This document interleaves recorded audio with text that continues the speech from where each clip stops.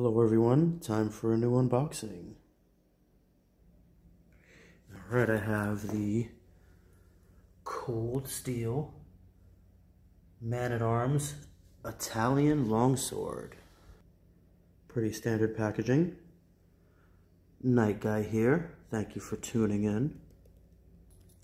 This packaging definitely reminds me of the Man-at-Arms Messer that I purchased a few years ago.